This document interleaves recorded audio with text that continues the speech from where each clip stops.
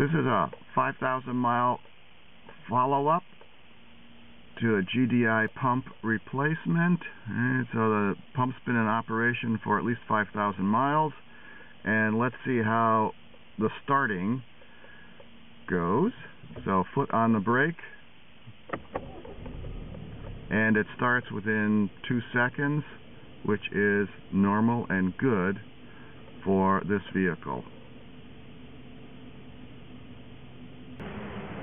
This is the original GDI pump from my Hyundai Sonata. Got replaced at around 144,000 miles.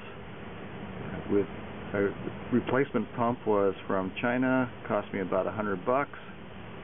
And so far with the replacement pump, I have 5,000 miles on that. And if these GDI pumps are rebuildable, I have no idea.